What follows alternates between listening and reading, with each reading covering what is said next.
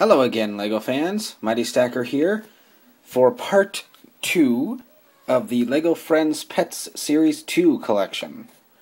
In this review, I will be taking Hedgehog's Hideaway, Poodle's Little Palace, and Bunny's Hutch. I shall deconstruct them and then reconstruct them into the Megabuild. Now, I don't actually have the instructions with me because they're right here on my iPhone, but I will download them. Actually, I already have downloaded them. And now I'm going to build them.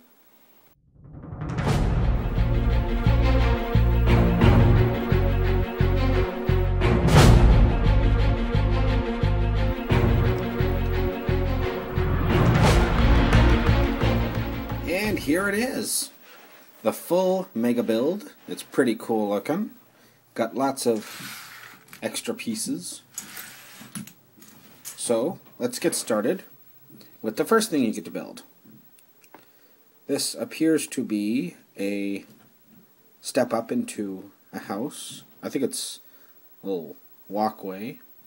Got some nice little flower beds. Or possibly a pond. Definitely got little steps there. That's pretty nice. Second thing you get to build appears to be another decoration. Also the holder for your brush and a pitchfork. Next thing you get to build is two of these. Little flower beds. They're very nice. Now, with the animals, this is the first you get to build. Nice little treetop for the hedgehog.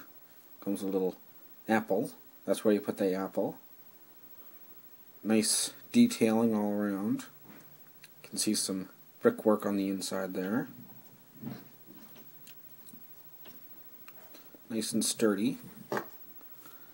And second for the animals is this little ground level for the bunny and the poodle.